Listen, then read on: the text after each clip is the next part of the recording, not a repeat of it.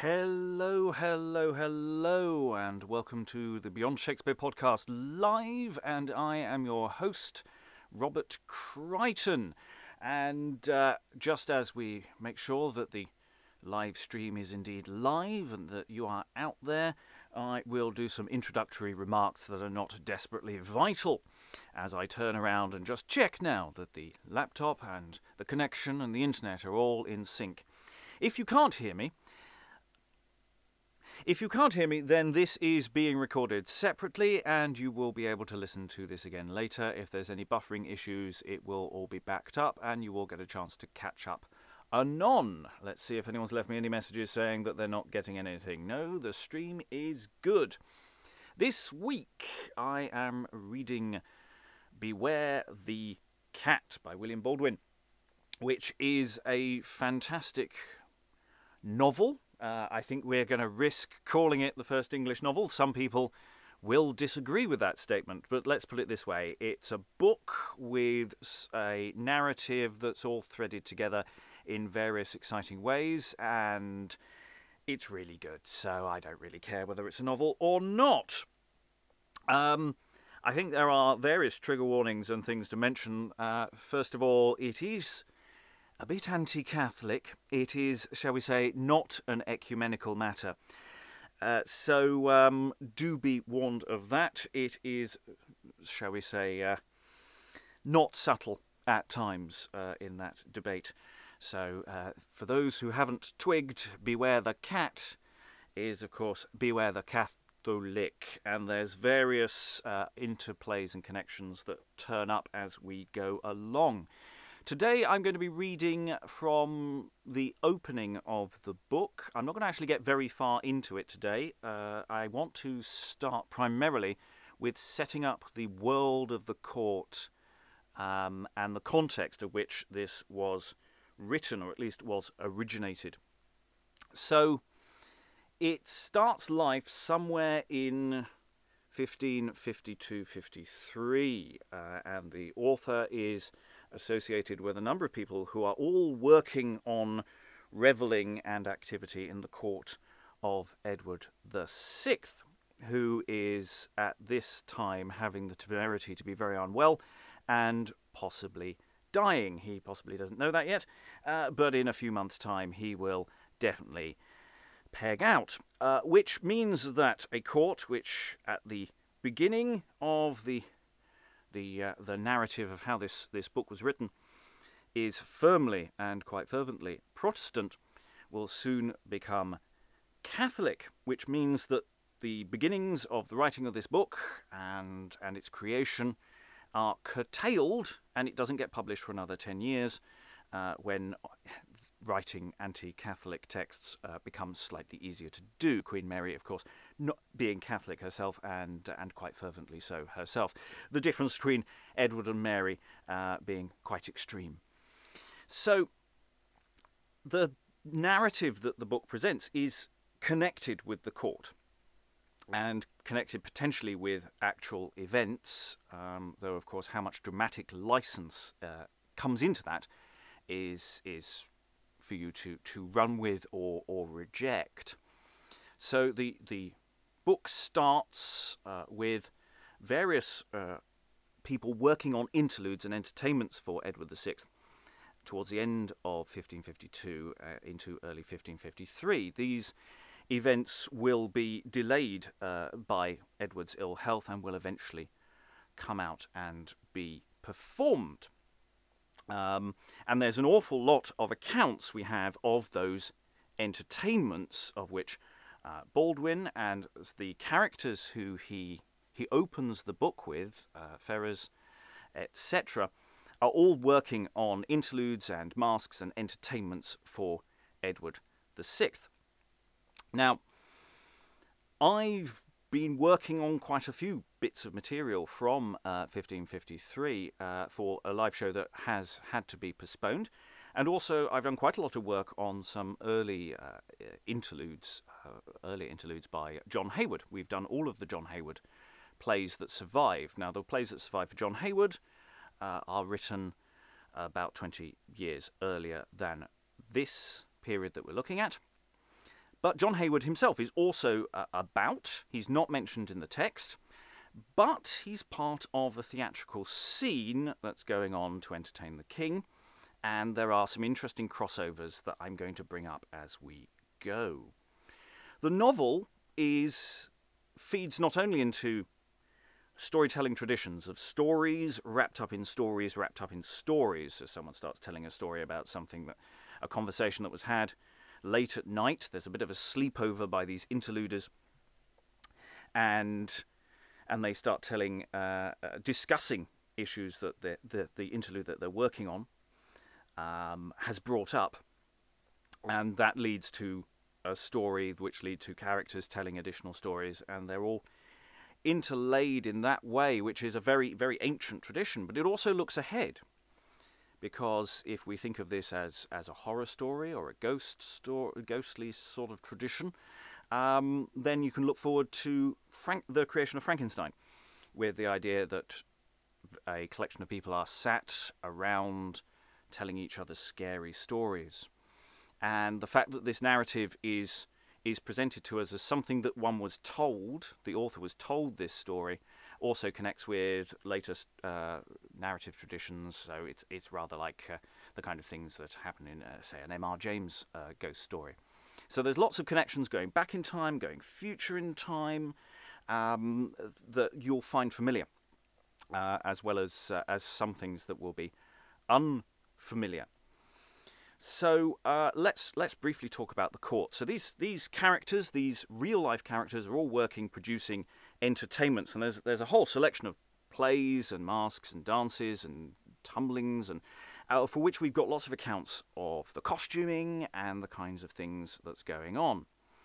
Now, our author here, William Baldwin, at this time in 1552-53, he's writing at least one play, or in charge of one play, which is a play of Ireland, and there is a character in Beware the Cat who's going to refer to stories from Ireland, so wonders if there's a little interesting connection there. Also around the same time, by one of those coincidences that makes life interesting, is a mask known as a Mask of Cats. Now, one wonders whether this propensity for lots of cats is everyone's playing the same word play with the word cat and Catholic for the entertainment of Edward VI. It's also possible that Edward VI really liked cats, which would be unfortunate if he went to see the Mask of Cats, because the production of the costumes required the massacre of 360 cats to produce. And also considering that Edward was suffering from some kind of lung complaint, and surrounded by allergens, might not have necessarily been particularly good for him. I'm not seriously suggesting that Edward was killed by cats, but I like to play with that as a silly idea. So one of the leaping off points for the book, which we will be getting to in a moment, are the ideas and the question that leaps up about intelligence, reason, and man versus beast. And biblically, the idea is always that man has dominion over beasts. Beasts do not have reason, do not have that kind of intelligence. And this is an idea that turns up in a lot of debates, of which, again, talking about John Hayward, he explicitly goes on about the question of whether it is better to have reason and intelligence, whether it is better to live as an animal without reason, or whether it is better to have knowledge and understanding. So if you'd like to go into that a bit more, once you've listened to Beware the Cat, then there's elements of that in his John Hayward's play Witty and Witless, which we've recorded for the podcast. There's a tiny bit of that also in Gentleness and Nobility. These are all plays about 20 years earlier, but I say John Hayward is about. But there's also a random fragment of John Hayward's which just sort of leapt out at me today, and I'm going to just preface this reading with this. We don't know when John Hayward wrote this, but he's still in court He's still writing. He is producing entertainments at the same time as Ferrers et al. And he wrote this short speech for a character called Reason. And I hope it may connect with the text you're about to hear. So this is a character, a personification of reason, talking to mankind, and it talks about reason and man in relation to, in part, animals. And the difference between man the commander and beasts being by man commanded is only reason in man the discerner of good and ill, the good in man elected by me, and the ill in man by me rejected. Man obeying me shineth in excellency, and disobeying me showeth man's insolency.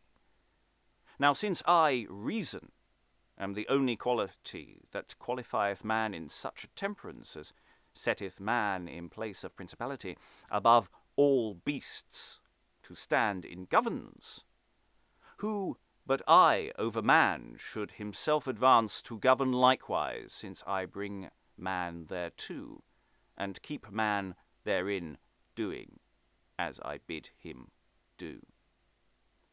So the question of intelligence and man as opposed to animals is alive and has currency in the court at the time, and it is this that the book leaps forward from into tales of talking cats and magic and horror. So we begin the text. I hope I haven't forgotten anything there. I should point out that I'm trying to be as accurate as I can, but I am fundamentally just a storyteller, and if I have overstated any of the points here, do correct me. I can put in some corrections tomorrow. So the book opens with a short series of lines of verse, which seem to have been written later. The book wasn't published until the 1560s. Good 10 years pass. The climate is open for, again, abuse of Catholics by the Protestant hierarchy. So this opening oration seems to have been written a little later. There's at least one interesting rhyme at one point which I haven't quite decided what to do with. So, to the reader.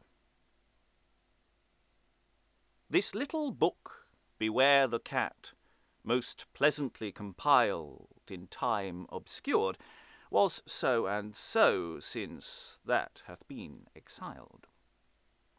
Exiled, because perchance at first it showed the toys and drifts of such as then by wiles and wills maintained popish shifts.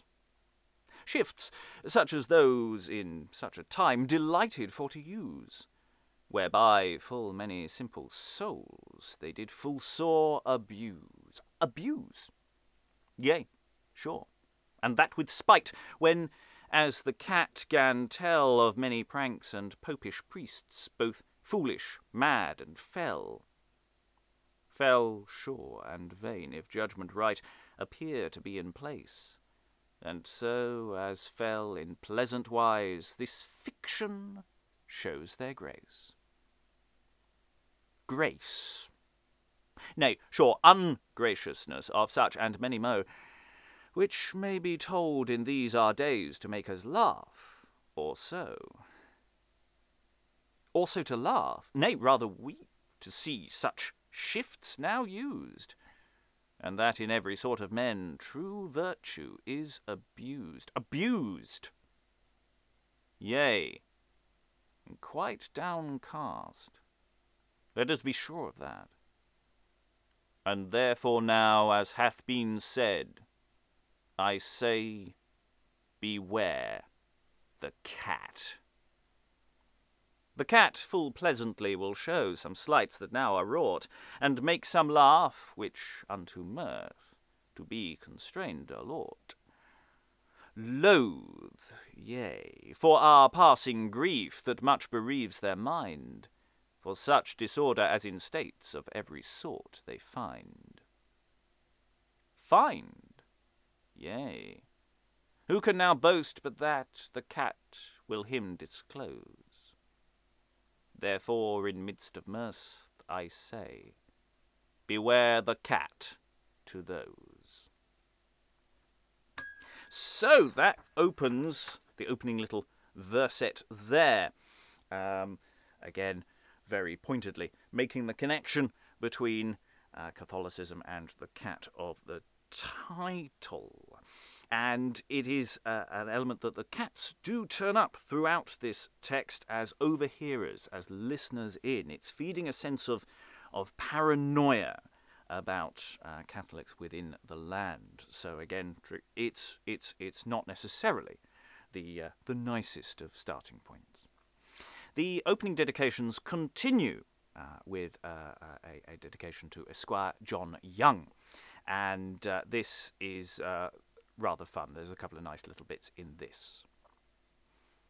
To the right worshipful Esquire John Young, grace and health. I have penned for your mastership's pleasure one of the stories which Master Streamer told the last Christmas, and which you so fain would have heard reported by Master Ferrers himself, and although I be unable to pen or speak the same so pleasantly as he could, yet have I so nearly used both the order and words of him that spake them, which is not the least virtue of a reporter, that I doubt not but that he and Master Willett shall in the reading think they hear Master Streamer speak, and he himself in the like action shall doubt whether he speaketh or readeth. I have divided his oration into 3 parts, and set the argument before them, and an instruction after them, with such notes as might be gathered thereof, so making it book-like, and intituled Beware the Cat. But because I doubt whether Master Streamer will be contented that other men plough with his oxen, I mean pen such things as he speaketh, which perhaps he would rather do himself, to have as he deserveth the glory of both.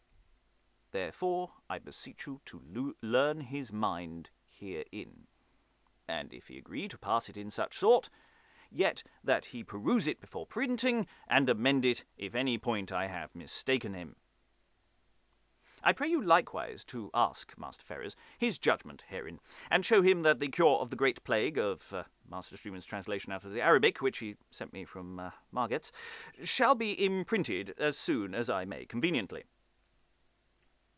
And if I shall perceive by your trial that Master Streamer allow my endeavours in this kind, I will hereafter, as Plato did by Socrates, pen out such things of the rest of our Christmas communications as shall be to his great glory, and no less pleasure to all them that desire such kinds of knowledge. In the meanwhile, I beseech you to accept my good will, and learn to beware the cat. So shall you not only perform that I seek, but also please the Almighty, who always preserve you. Amen. Yours to his power, G.B.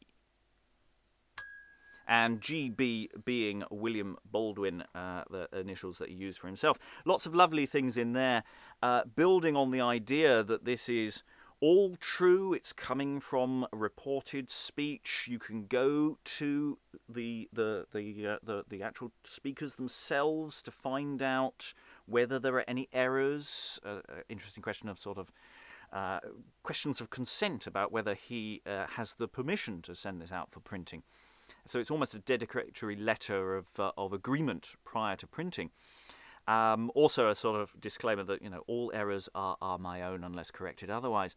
Also little hints at the possibility of a sequel if things go well. There were other stories told that Christmas, and that there is always room for more.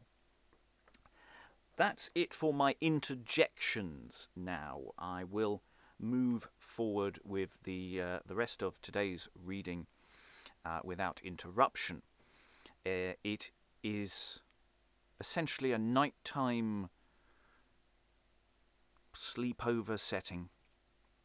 These chaps who are busy trying to prepare interludes for the king are tired, sleeping in the same room, and stories get told. The argument. It chanced that at Christmas last I was at court with Master Ferrers, then Master of the King's Majesty's pastimes, about setting forth of certain interludes, which, for the King's recreation, we had devised and were in learning.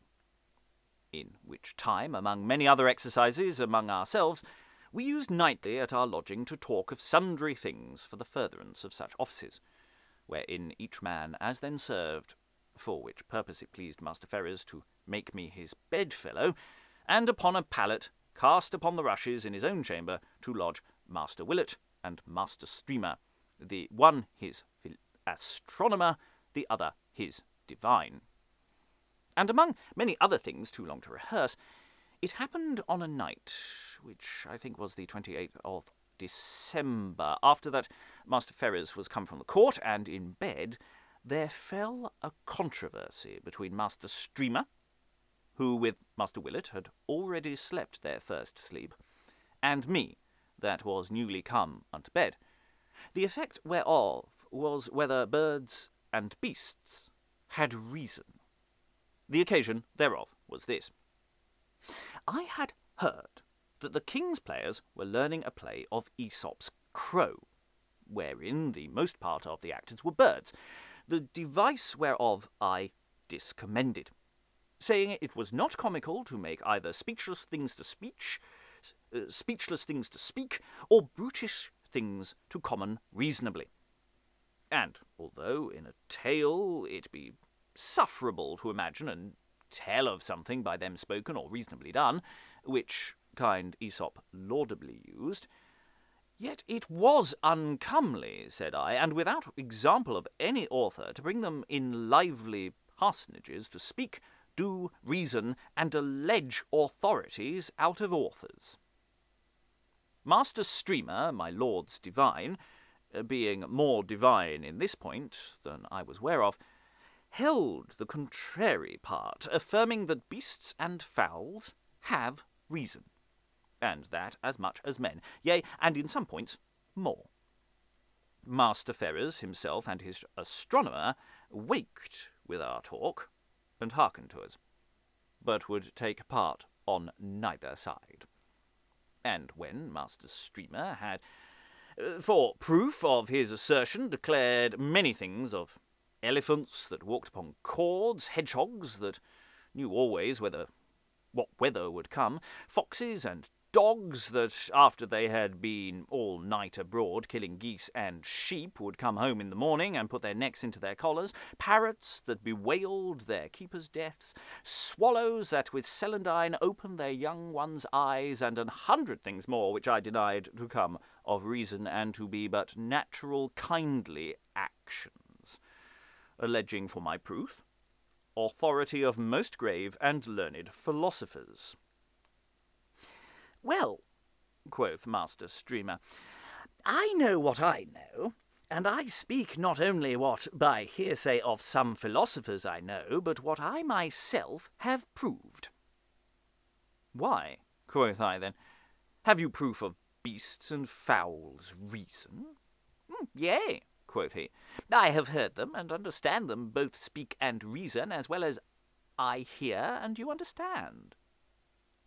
At this Master Ferrers laughed, but I, remembering what I had read in Albertus' works, thought there might be somewhat more than I did know, wherefore I asked him what beasts or fowls he had heard, and where and when. At this he paused a while, and at last said, If that I thought you could be content to hear me, and without any interruption till I have done mark what I say, I would tell you such a story of one piece of mine own experimenting as should both make you wonder and put you out of doubt concerning this matter. But this I promise you afore, if I do tell it, that as soon as any man curiously interrupteth me, I will leave off, and not speak one word more. When we had promised quietly to hear, he, turning himself so in his bed as we might best hear him, said as followeth. The first part of Master Streamer's oration.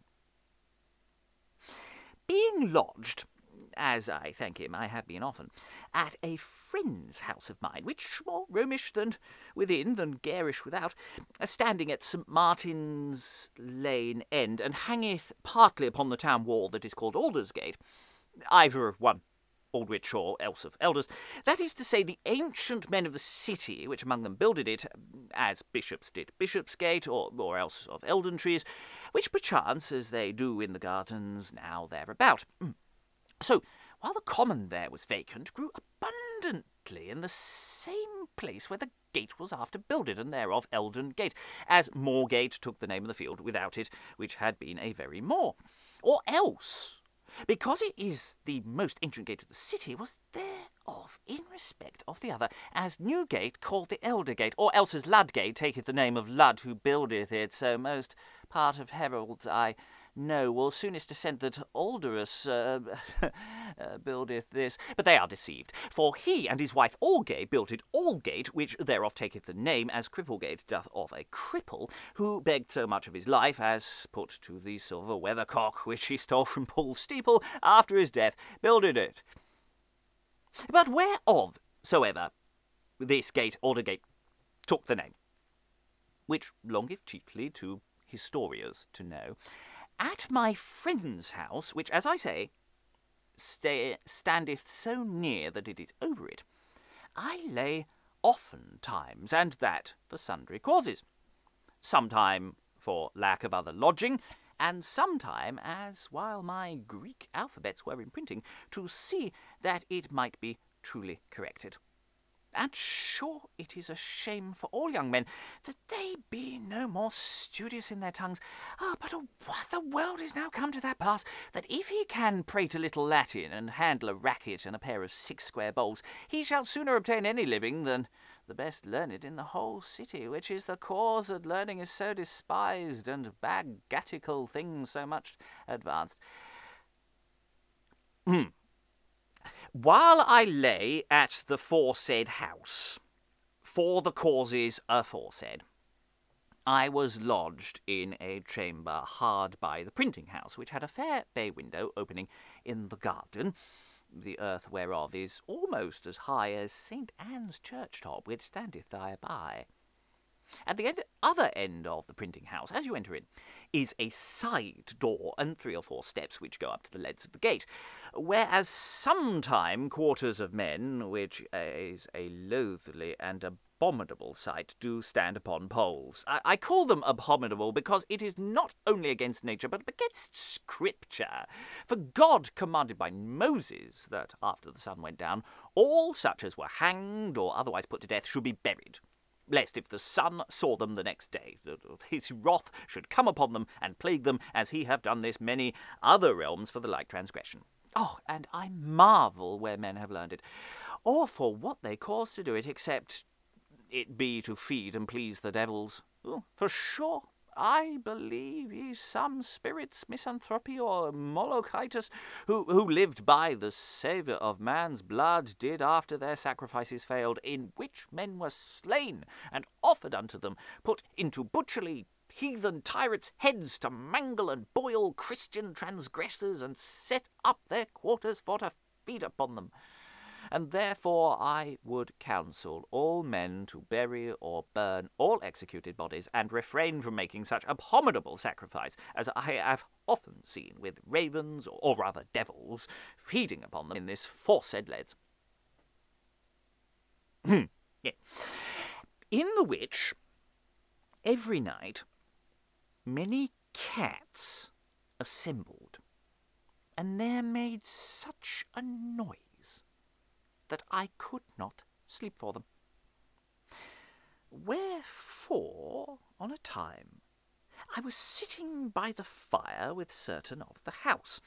I told them what a noise and what a wailing the cats had made there the night before, from 10 o'clock to 1, so that neither I could sleep nor study them, and by means of this introduction we fell in communication of cats. And some affirming, as I do now, but I was against it then, that they had understanding, for confirmation whereof one of the servants told this story. There was in my country, quoth he, a man, the fellow was born in Staffordshire, that had a young cat, which he had brought up a kittling, and would nightly dally and play with it. And on a time he rode through Cankwood about certain business. A cat, as he thought, leaped out of a bush before him, and called him twice or thrice by his name. But because he made none answer, nor spake, for he was so afraid that he could not, she spake to him plainly, twice or thrice, these words following: Commend me unto Titten Tatten, and to Puss thy catten, and tell her that Grimalkin is dead. This done, she went her way, and the man went forward about his business. And after that he was returned home in an evening, sitting by the fire with his wife and his household. He told of his adventure in the wood, and when he had told them all the cat's message, his cat, which had hearkened unto the tale, looked upon him sadly, and at last said, And is Grimalkin dead? Then farewell, dame. And therewith went her way, and was never seen after. When this tale was done, another of the company, which had been in Ireland, asked this fellow when this thing which he had told happened. He answered that he could not tell well, howbeit, as he conjectured, not past 11 years, for his mother knew both the man and the woman which ought the cat that the message was sent unto. Sure, quoth the other, then it may well be, for about the same time as I heard a like thing happened in Ireland, where, if I conjecture not amiss, Grimalkin, of whom you spake, was slain. Yea, sir, quoth I. Oh, I pray you, how so? I will tell you, Master Streamer, quoth he, that which was told me in Ireland, and which I have till now so little credited, that I was ashamed to report it, but hearing that I hear now, and calling to mind mine own experience when it was, I do so little misdoubt it, that I think I never told, nor you ever heard, a more likely tale.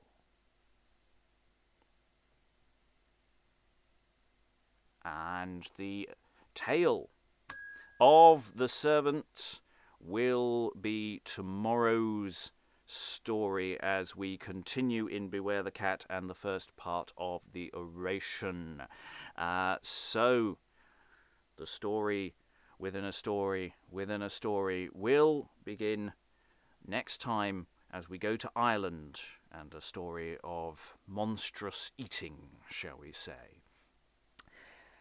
Thank you very much for joining me this afternoon, this lunchtime, for this first part of Beware the Cat. I hope that my introduction was helpful, and for that matter, accurate. If it wasn't, and you know of such things, do get in touch on Twitter at BeyondShakes, and I will endeavour to fill in some additional gaps. If you have any questions or thoughts, do also share them online on Twitter at BeyondShakes. And this week, not only am I doing readings here, live streaming it on YouTube, but in the evenings we are doing setting up a play reading group where we read and discuss plays, and those will be recorded and shared after those sessions are done. They're not going to be live streamed because, frankly, I have no idea how to do it.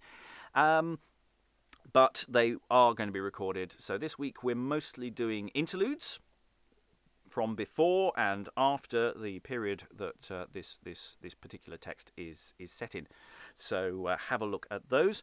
Otherwise, there's a lot of material that orbits the universe of Beware the Cat on the Beyond Shakespeare podcast. You can find that on any feed that you so like. Say John Hayward, though the work we have of his is earlier than this text, it does feed into that sort of courtly world of debate and thought and maybe of interest. So join me tomorrow for some more Beware the Cat, as the cats get, shall we say, more sinister and more hungry. I've been Robert Crighton. You've been, hopefully, a wonderful audience, and I'll be here tomorrow.